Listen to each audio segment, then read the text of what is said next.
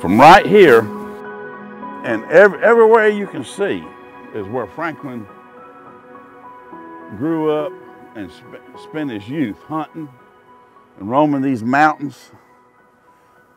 That little top knob right there, that's the top of Pinnacle Mountain. Yeah, and Pinnacle Mountain, they say Sassafras Mountain is the highest mountain in South Carolina, and it is the highest point, but half of it's in North Carolina. Pinnacle Mountain is the highest mountain that's totally in South Carolina, okay? And if you was to move over here to your left, you'd see a big rock. It's called Bald Knob. And so whenever you're going down Highway 11, you'll see that big rock. You'll know that's Pinnacle Mountain. That's Bald Knob there. That should be the part of the Drawbar Cliffs, those rocks there. That long ridge through there, that whole ridge is called Horse Mountain. And that's Horse Gap, that little dip in there. There's a road that goes right through that little dip, that little saddle. And that little knob to the far left, that's called Naked Knob. That's just an extension of Horse Mountain. And you can't tell it now because the trees have grown back up. But as you go down and it starts to level off a little bit, we busted a marijuana field in there that was about the size of a football field. Had 11 Mexicans working it, and they were armed with AR-15 assault rifles. What year was that? That was year 2005. Yeah. There was somebody local, and that was one thing Franklin was passionate about, that he passed on to me.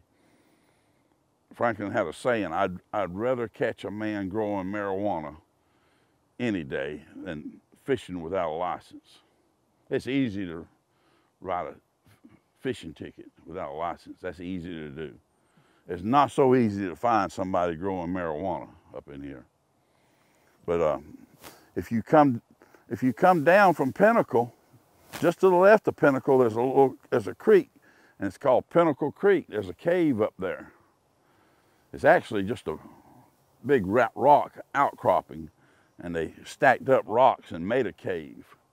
Had a fireplace in it with a chimney, a little cot, and they were living in that cave. That's where I found that 22 pistol. I mean, that BB pistol looked like a 45 in there that time. Remember? That's right. Ben was the first one. He said, Ben was the first one to go up there with me to look at it again.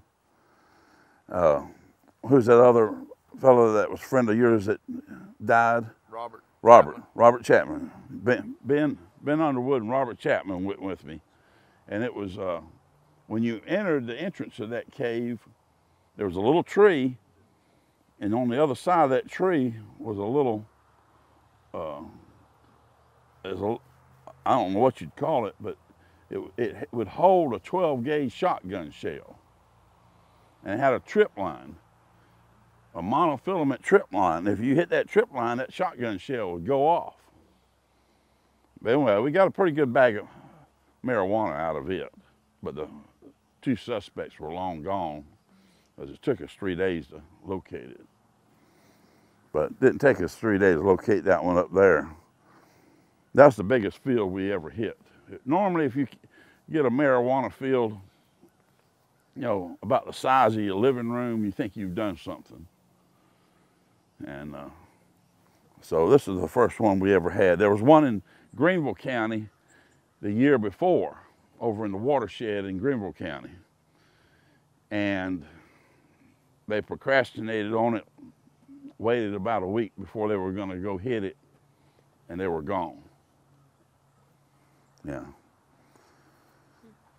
But anyway, this is where Franklin grew up. And in fact, you can't see Sassafras Mountain from here. Sassafras Mountain, you go from Pinnacle Mountain, and in behind there is Emery Gap. And you'd follow the hiking trail all the way to on the other side of Horse Mountain, it'd be Sassafras Mountain. And in fact, Franklin's daddy, old Charlie Gravely, was the county ranger here in Pickens County for years. And back then, not everybody had a telephone, okay? So Franklin was one of the very, very few people, because his dad was the county ranger, that had a telephone. And there's an old telephone line that ran all the way from Sassafras Mountain down to Franklin and Charlie Gravely's house right down here on 178, because he was in charge of. There's a tower, or used to be a tower up there on Sassafras Mountain. Yeah, one of the fire lookout towers. Yes, and so I think Mike, you actually had to help your daddy cut that line a couple times, clear it out, and so that's a long ways to go with one telephone line for one house.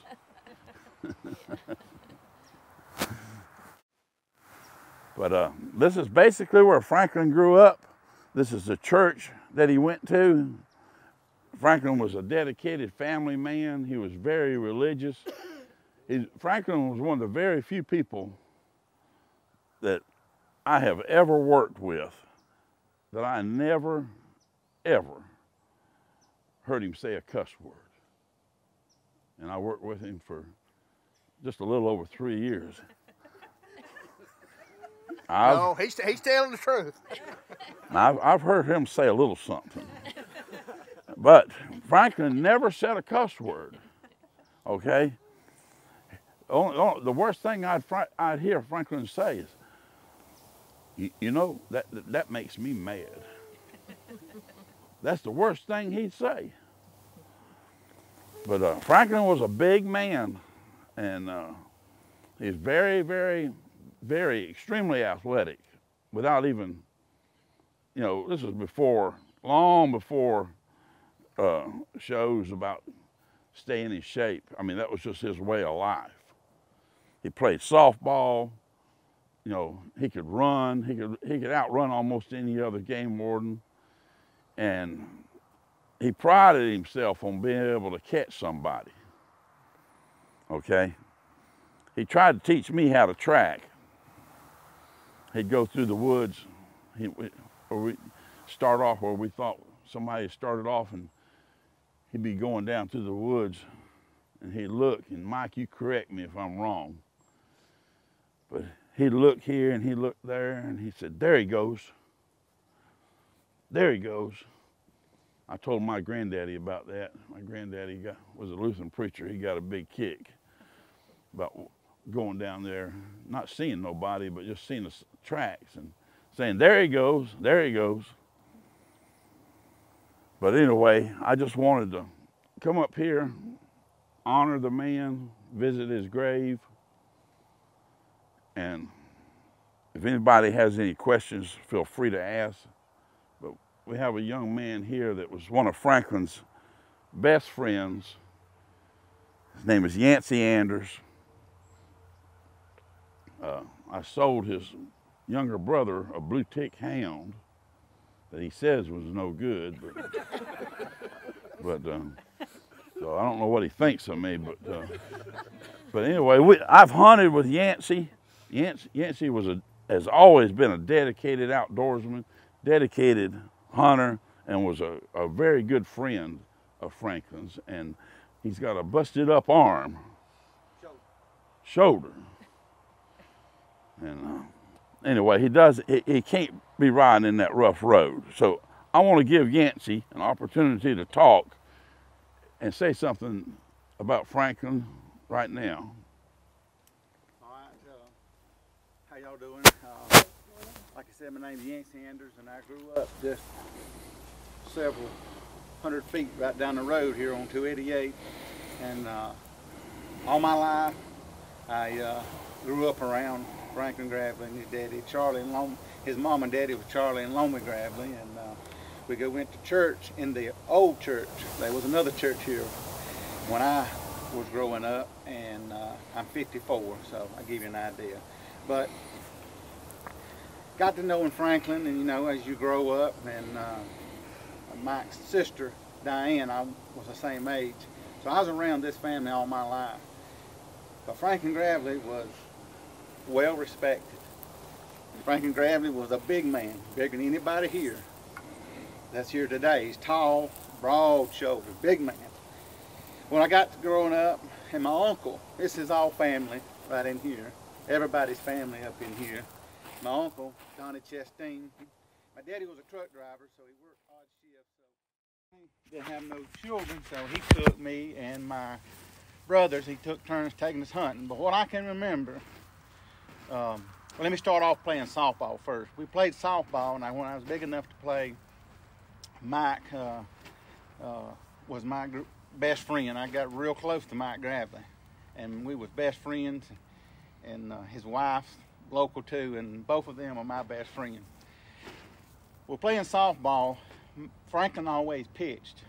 When I got up older where I could play with the adults sometimes when they didn't have enough, I thought that was something else. That was a big honor to be on the same team as Franklin and Mike Gravely. Well, Franklin, you know, he had a knuckleball that Eddie and Randy Davis both know well, because we played on the same team, and that thing would not move. It's dead still, and you have a little bit of wind, it'd move on you a little bit. But Franklin was already up in age. He was my age then, still playing, and he was 60, still playing. I said, Mike, is your daddy all right? Don't worry about my daddy, he'll be all right. I said, okay, because you're a pitcher. You have, and Mr. McJunkin knows, I know Mr. McJunkin played with him a long time ago, but I remember Franklin getting hit in the shins, hit in the leg, hit in the stomach, hit toward the face, and he'd catch it, hat go off, and his glasses, and I look over at Mike, he'll be all right. Don't worry about Daddy, he'll be all right. And sure enough, the man was tough. He took shots after shot, but finally I think he gave it up. But he was a very great athlete. I could tell years ago, I know he was something else. But playing something, Mike said, just play ball, he'll be fine. Well, going back to my uncle hunting, when I got up grazing, going hunting,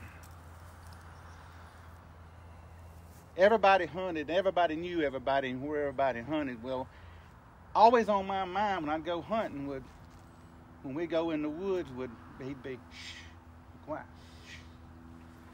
Pick up your feet, pick up your feet. I said, gee, this hunting deal ain't gonna be too fun. Long story short, I said, why, when we get home back over down here, and I said, well, why? Why do I have to be so quiet? Why do I have to pick up my feet? Well, we don't want Franklin Gravely knowing where we at. I said, why is that? I said, he said, oh yeah, Franklin Gravely. And all them times he kept taking me in Camp Adger. I swore my uncle and Bobby Joe, Franklin's brother, and some of the Chastains would all hunt in there. Well, you have to pick up your feet. Well, what Houn Dawg talked about is my uncle finally showed me when I got a little older and I knew what I was doing and I could remember. He said, you see these leaves right here? I said, yeah, so? He said, Franklin can track you. I said, yeah, right. Well, he said, walk up there and come back.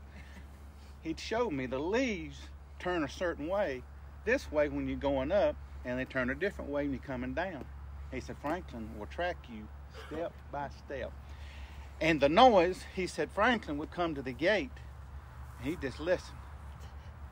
He ain't trying to go at you, but Franklin done his job. So all hunters back in those days had in the back of their mind, is it really worth it breaking the rule?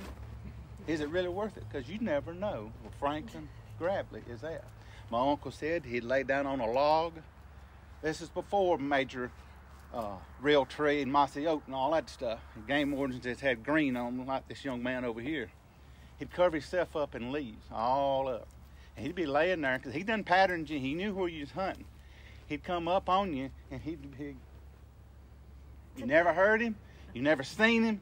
Hey, Turn around, there's Franklin Gravely. He said, let me see your license. Make sure you got your license. Had your license, you're doing fine, he'd leave you alone. But the man knew how to track. The man was a major outdoorsman. And you always had in the back of your mind, is Franklin Gravely watching me? Is Franklin Gravely? Where is Franklin Gravely? On January the 1st, back in those days, January 1st was the big football. Nah, Franklin loved football, but I knew my uncle would say, listen, that's Franklin Gravely. I said, you crazy. Come out of the gate, his truck be sitting there. He didn't sit there he didn't watch that ball game. He'd come in and do his job. Even though he'd rather be watching that big Orange Bowl or a Rose Bowl and all them big games, but Franklin Gravely done his job, and you never know where he was at. He was so feared by hunters. Very seldom back in those days they would take that chance. Because Franklin Gravely would hear a shot at his house, he'd take off. They got to come out, make sure they're legal, make sure they done this. If was it doe day, was it this, this, and this? Because the man worked very hard to preserve all you see and all up to Table Rock and back. The man wanted to have wildlife. He brought wildlife in here and he preserved it. And he done it in a way till it flourished, but he didn't want the bad apples ruin it for everybody. He wanted it to be fair. But the man could track. The man, he was so, they were so feared of him. My uncle, if it was raining, they'd park at the gate as far as you could go, because you couldn't, well, back in them days, there wasn't four-wheelers and maybe some motorcycles, but he would say, be still. And my uncle would walk backwards out around to the truck and get me, and he'd sit me down, because I was too big to carry, and he'd carry his gun. And he said, do what I tell you. And I said, okay. Walk backwards with me. I said, do what? Why? He said, because you never know. Franklin parked his truck down here a mile. He'd walk a mile up to the gate and be sitting there in the woods listening to you. All your conversations. So you never knew where Franklin's at. He didn't have to be at his truck. He wouldn't park his truck where sometimes Franklin be parked his truck a mile down the road, but he'd be sitting at the gate just seeing how you do, watching how you load your gun. Did you load your gun right there? There was rules. Well, you walk backwards. And I said, do what?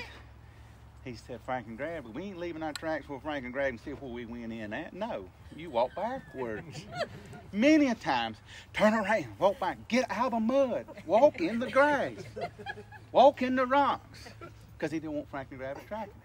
Franklin Gravely was a very expert tracker, and he talked about a marijuana bust. He came to the East Toy River. My uncle and them had cabins. I don't know if they tipped Franklin off or not, but they probably did. But that was some massive terrain in that area. And you had to know what you're doing. There was not no little rookies, as Houn Dawg said. It's a pretty big field, pretty big operation going on, major. And Franklin always done his homework. He'd been watching them. He was going in and out. He was wore out. But this is, and you didn't find this out till after the fact. This is when we found this out. Franklin didn't tell you nothing going on while it was going on. But after the fact, he said they was trip lines where you could, if you hit it, you didn't know what if I went through there, I'd have them bales and trip lines tripped, they'd be all over. But he said they was trip lines. And he said he had this young rookie that he took in with him as a game warden from Clemson. That's when we first knew about this Houn Dawg. And he was some more big, fresh young man and was a semi-boxer and all this stuff. So he said, yeah, I took him in there with me. And I said, for what? He said, in case they got out of hand, I had a little backup, young boy that I could put on him.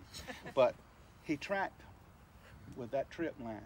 And all the game wardens, if I ain't right, y'all was behind him, let Franklin lead. There was just three of us. It was me and Franklin and Gerald Hawkins. So the man knew what he was doing. In these woods, you was in his ball game. You was in his backyard, and you was at his profession, and he was an expert in these woods. Long story short, he went and caught every one of them. They got every one of them. Some of them was in sleeping bags, and they had lookouts to look for the wildlife. A deputy ain't going in there. Franklin Gravely went in there. So it was serious business, but Franklin caught every one of them without incident. He said, "Now don't make me have to turn this young man on you," and he's a boxer now. So one man kind of in his sleeping bag started pulling his hand, and Franklin told him, "If you don't get your hand out, I'm gonna draw my gun." But they got them all out safely. Well, in those days, I had already learned respect for Franklin Gravely at a young age and teenager. He was respected, and he was well known, and they feared him. Hunters feared him. They really did. They knew that he would be around. Well, when I got up about 17, 18, I said, I'm going to go. Mike said, "I want you to go hunting with me." So I went coon hunting with him. And because I played ball, he was my coach and all that. So we went coon hunting, and Franklin would go. He just was at the age of retiring. He done retired, I believe, but he said, "My daddy's going too. This be us three." And I said, "All right." Well, we'd go hunting. Like I say, I hadn't been on every single step of these woods, but I've hunted most of these mountains with Mike and Franklin and my uncle. Well, we started out. Me and Mike had these little weak lights. Franklin just had a flashlight. Started out, we was all together. Then all of a sudden, Franklin wasn't around. I said, "Mike, you gonna wait on your daddy?" He said, "Stay with me." So I stayed with him. He's my coach. I wanted to stay with Mike. I was gonna get it up. And he said, "If you want to be a good athlete, if you want to be in shape, you don't need that gym. You need these mountains." He said, "I'll get you in shape." So I wanted to stay with Mike. I said, "Mike, your daddy, let's wait on your daddy." He said, "Don't worry about my daddy." So we kept going, and next thing I know, there was no light back there. I said, "Mike," he said, "Listen, don't worry about my daddy. You stay up with me." Well, his light got to fading, so I had a choice to make. I couldn't find Franklin because I didn't see no light, but I could see Mike's, and I was lagging way behind him, and I had no idea where I was at in them woods now. So I tried to stay up with Mike, but all of a sudden, about 9, 10 o'clock, Franklin, you'd see his light coming, because I kept looking back. I don't care what Mike said. I was worried about it. Here he come. Here he come closer. Here he come closer. Well, about halfway through the trip, he caught up with us. And Mike was sitting there. He was panting. And I was about to die. The man carried a backpack. He had sardines and an orange. He'd eat that can of sardines, and he'd eat that orange because he had diabetes. By the time we was getting toward the top of that mountain, I was asking Mike. I said, "Is your daddy going to wait on us?" He said, "Don't worry about daddy. I know where I'm going." My point is, it's not how you start, it's where you finish. That man had this. I never seen him run in the woods, but I don't know, Ben may have, but he stayed a steady pace hunting, coon hunting, and he'd walk at steady pace. And we up here taking off, busting the gut, getting up. The man will pass you every single time. He'll pass you. So I learned like, golly, bum. So I wanted to be like Franklin, where I could get to the top of the mountain. He wasn't panting. He wasn't bent over like we was, trying to breathe. The man stayed the same pace. He could walk top of the mountain, no problem. Well, he got a little older. He didn't coon hunt much. He's talking about Jake. Mike said, because I had a problem then. I had to stay with Mike then. Franklin wasn't going to be coming up behind me. Well, Jake got about 5 years old on up where he could hunt. Well, we'd lose the dogs, and Jake said, "Don't worry about it, Daddy. Don't worry about it. Just leave him, Daddy." Now I realize Mike told me, he said, because Franklin would pick Jake up from kindergarten, and they'd go looking for the dogs in Camp Badger and pick them up. So that was a big thing, and I was glad of that because we didn't spend all night long looking for dogs and have to be working the next day. We'd leave them, and Franklin and Jake go get the dogs the next day. And but Franklin was well respected. Franklin Gravely knew what he was doing. And you say, why was he in the woods? He stayed in the woods, and he had his game wardens. He brought them up. And eventually, Franklin was over the whole state.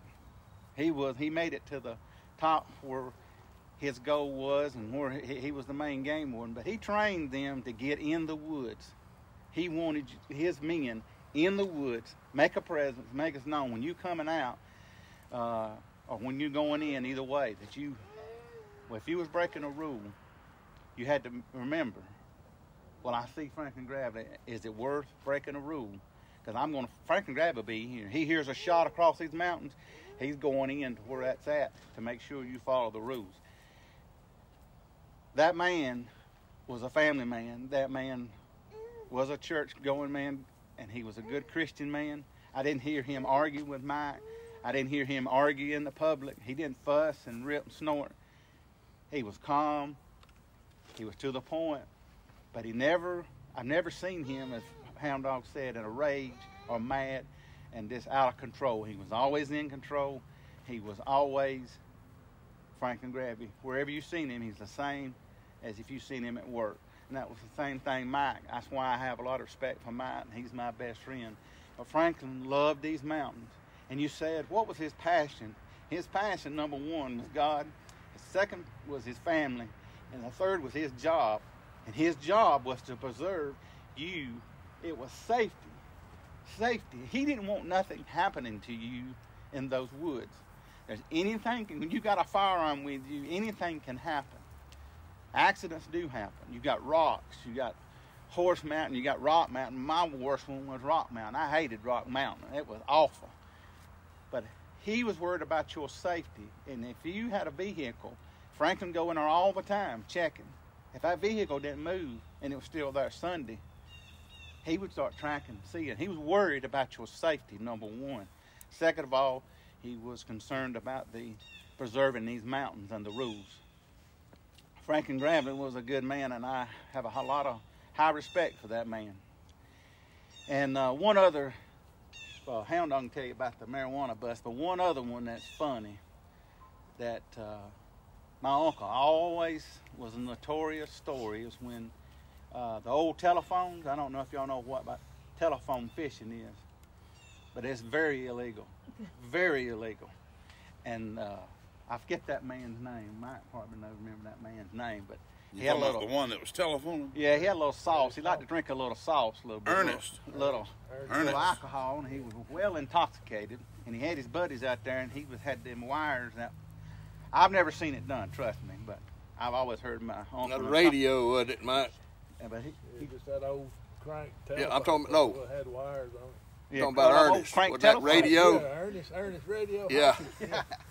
Well, they took to that old telephone and they turn it, and they stick them in that water, and it electrocutes them fish, and they just boil up if it's a lot of fish.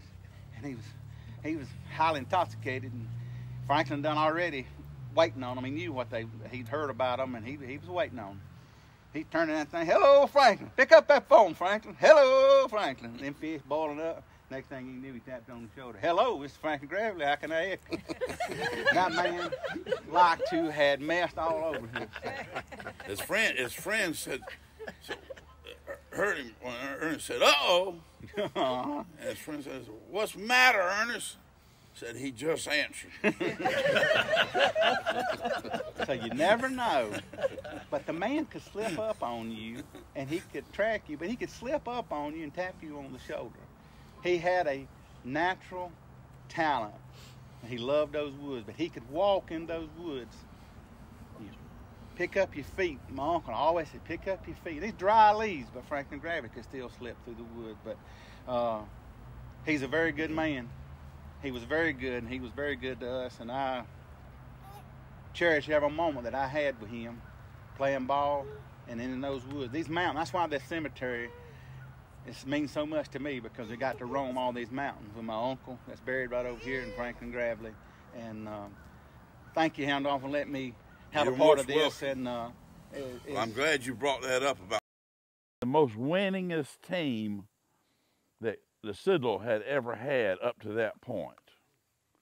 And in fact, his ball players had a little prayer. They called my daddy the toughest angel that ever lived, okay?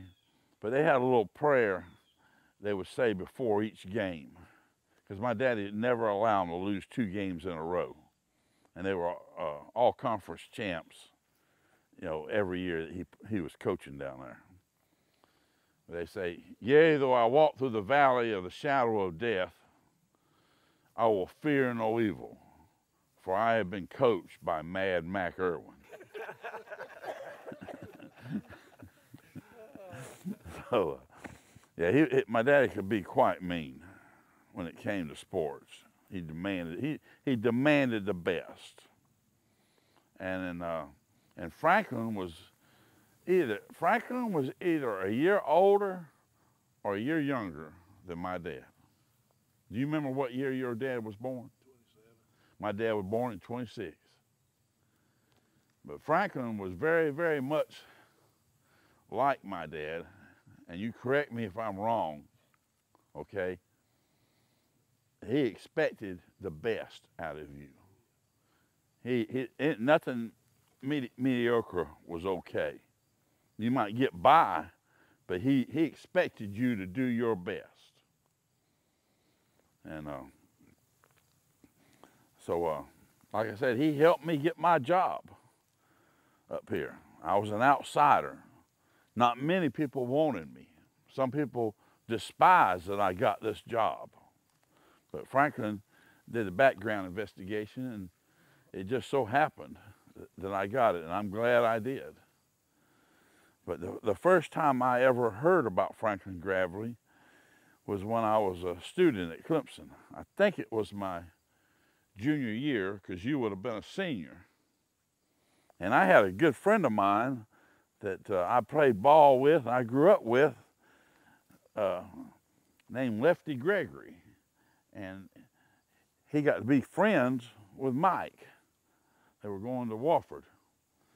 And Mike was telling Lefty about his daddy and telling him about this story about his daddy, wrestling a bear. And they all knew that, hey, if I don't get me a job in forestry when I graduate, I'm going to apply to be a game warden. I've always thought I might want to be a game warden. And so Lefty had his brother, Russell, that was my roommate at Clemson. And he says, man, you should have heard Lefty telling us about this game warden that went to the fair, and he wrestled a black bear and pinned it. I said, nobody does that. You don't pin a black bear. You're making all this up. And I had no idea, about my future. And I had no idea that approximately 7 years later, I was going to be working with that same man, okay, that I heard that wild story about. And after working with him, I realized, this isn't just a regular old hillbilly that you might hear about. This man's smart, and he's in excellent physical condition. And then I began to realize the story is true. And I finally got up the nerve one day to ask your daddy about the story. And he told me about how he pinned that bear. But anyway, he said the worst thing about that bear is that bear smelled bad. Yeah, he'd get up there and that bear breathing on him, But he did pin the bear at the fair. Nobody got hurt. But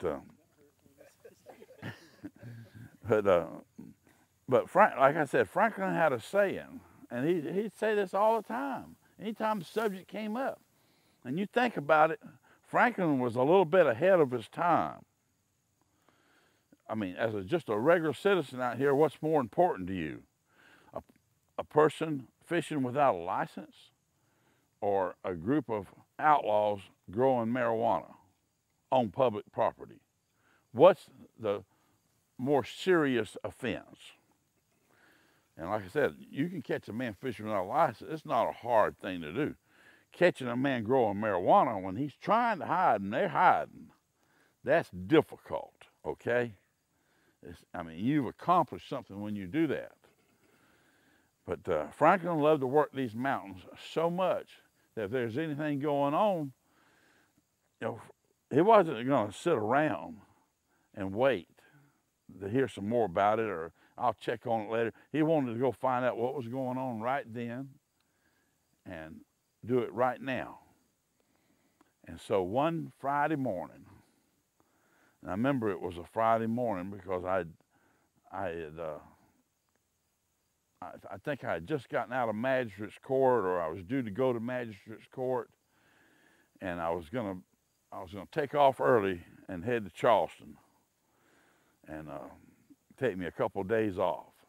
So I know it was on a Friday, and Franklin called, and it was sometime in the spring, but I believe it was just either just before or just after turkey season. And if you go into Eastatoy Valley, anything know about Eastatoy Valley here? No? But anyway, there's a beautiful place called Eastatoy Valley, just on the other side of 178. And there's a road that used to be called Eastatoy Road Extension. I think it's just called Eastatoy Road, or it may still be called Eastatoy Extension. It goes up there and it dead ends alongside of Eastatoy River. And there was a car parked up there, an old car that really didn't belong there. It was out of place. You would wonder, why is this car here? And I had seen the car there the day before. And Franklin called, and he called for me, and he called for Gerald Holcomb, and we got up there, and Franklin said, this car doesn't belong here. He said, it doesn't belong to anybody up this way. And said, I've looked at it, it said, it just doesn't look right. I said, well, Franklin, I said, that car was parked there yesterday, and that car's been moved. I said, because you can see right here where its tire prints were, and I said, it's parked in the same place, but just slightly over. And he said, well, I thought somebody might have been lost or hurt. He said, but that leaves two things. They're either growing marijuana or they're poaching. And so we didn't have bottles of water, we didn't bring nothing to eat, nothing to drink, nothing. He said, well, let's go see what they're doing. I said, all right. So we start up Eastatoy River from the valley. And we just fall in a track every once in a while. And Gerald Holcomb was a pretty good tracker, but Franklin was an expert tracker. And every once in a while, I'd see a whole footprint, even I could see. Okay? And we'd follow those tracks. And then the way Eastatoy River goes, it'd be real steep on one side and be flat on the other, and then it would change and get steep on that side, flat on the other. And we crossed the river a couple of times. I can't remember which one. I think it was Gerald Holcomb lost his glasses in the river, and we went on up past Little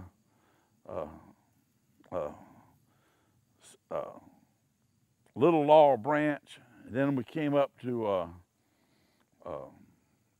side of Mountain Creek.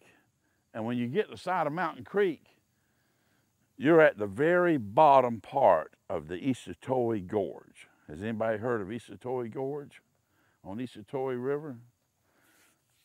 Well, there's a nice hiking trail coming down from the top, but when you get the Eastatoy Gorge, there's no way you can continue up the river. It's straight up on the right-hand side, and it's kind of steep, but you can go up on the left-hand side. You got to go around it. You cannot follow the river, because when they call it a gorge, it's a gorge. The river's maybe that wide. All that water's shooting down through there, okay? Sheer rock. So I'm looking around, and we're all looking around, where the tracks go. And I said, well, look here, somebody's been fishing. And Franklin says, hold it. I said, don't touch that. He said, nobody's been fishing here. He says, that's a trip line. He said, look at it. He says, it's going right up through there. I said, look.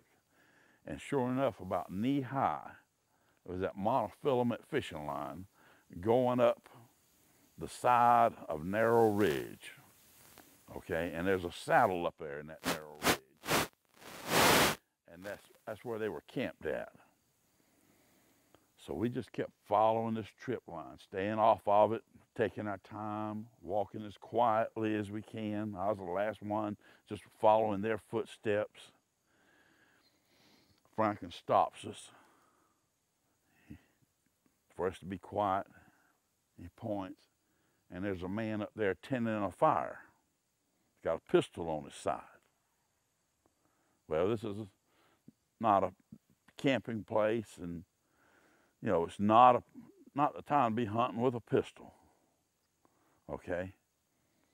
So we ease up there, and this is one of the first times. Well, right down here in Emery Creek, I saw Franklin sneak up on a fisherman, tap him on the shoulder. But we eased up, and Franklin tapped that fellow on the shoulder and told him to be quiet. And there were several tents around. And back then we had 357 Magnums. We didn't have the semi-automatics. We had revolvers.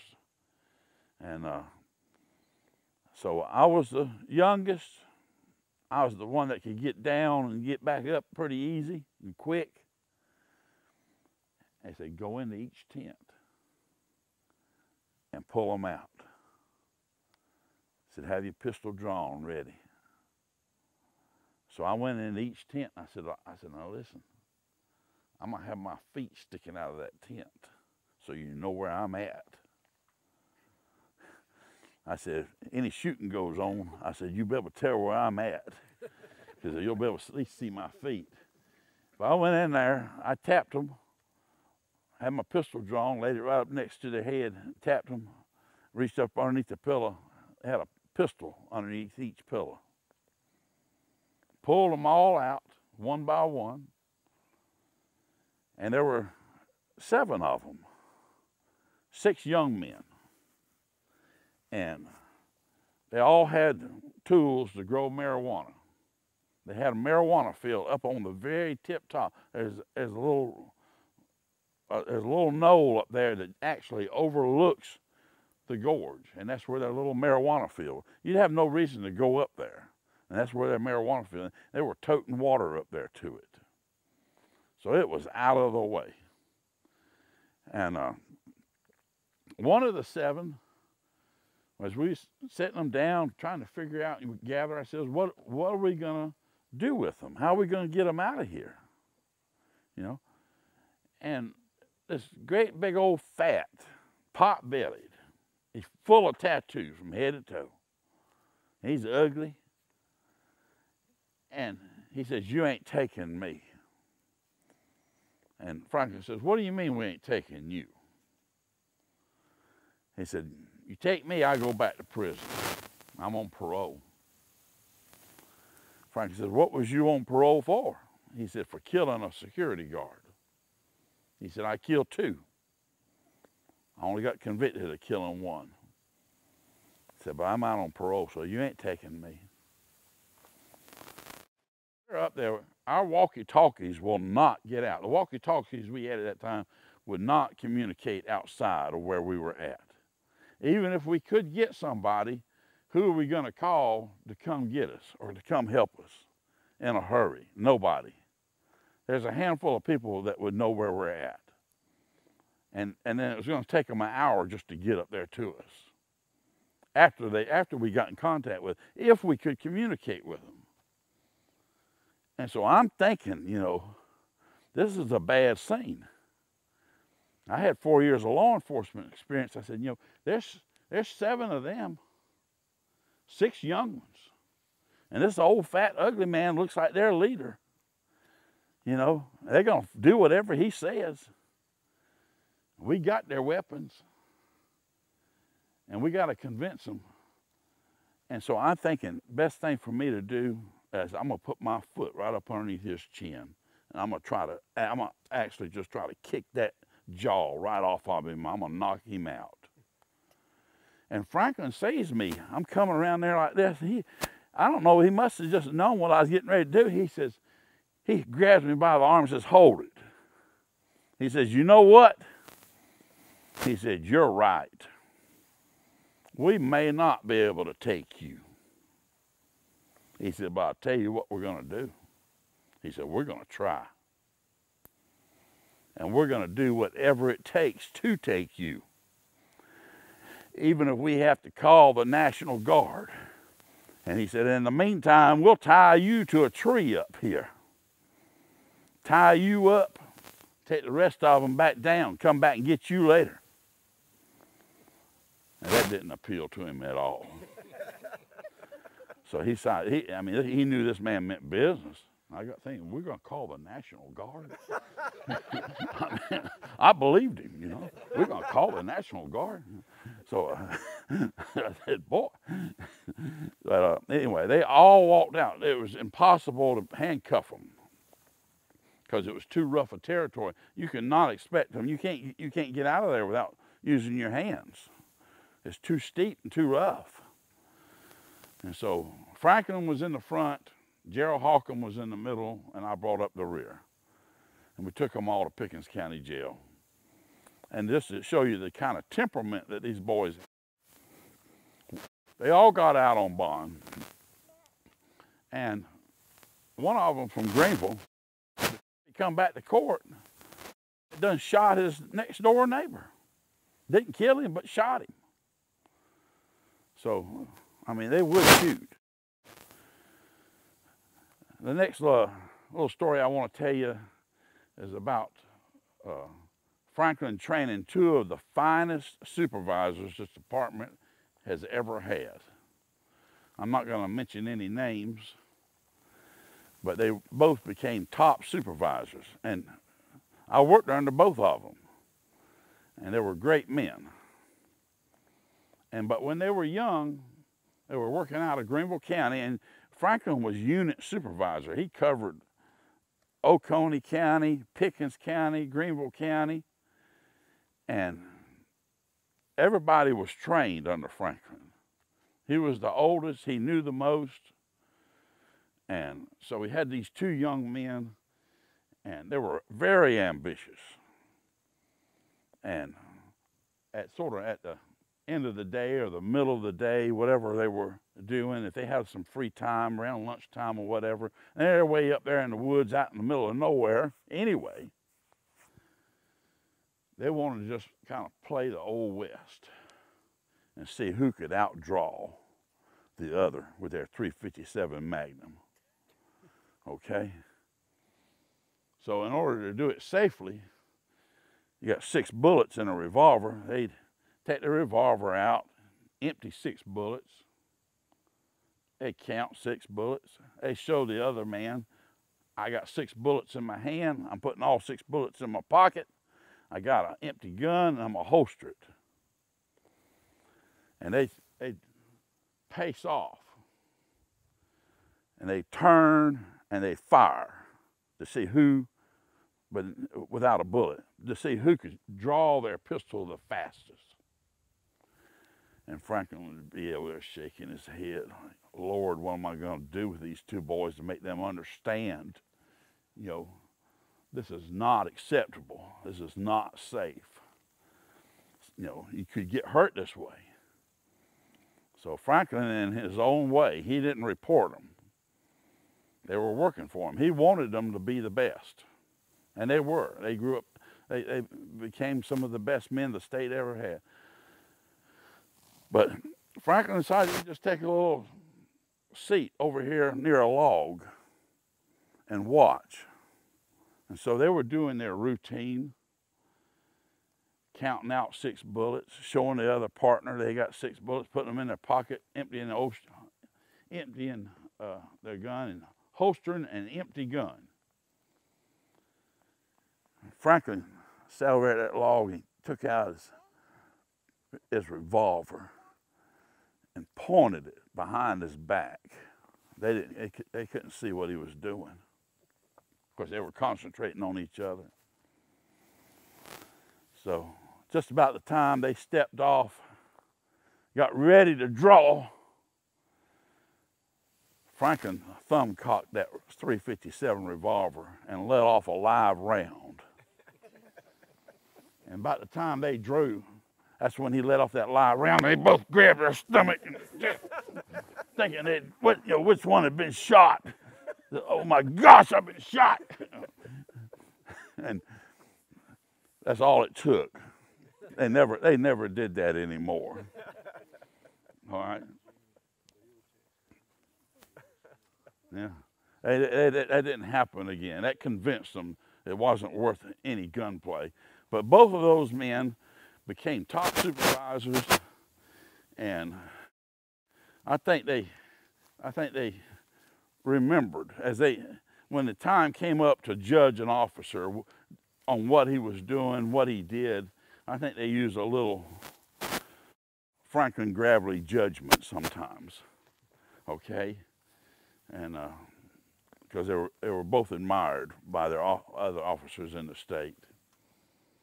And the last story I want to tell is about one you've already heard part of it about, and it's Ernest Goes Fishing. And like I said, Ernest was a cousin, a distant cousin of Franklin. But Franklin could not stand it if one of his relatives, that was an insult.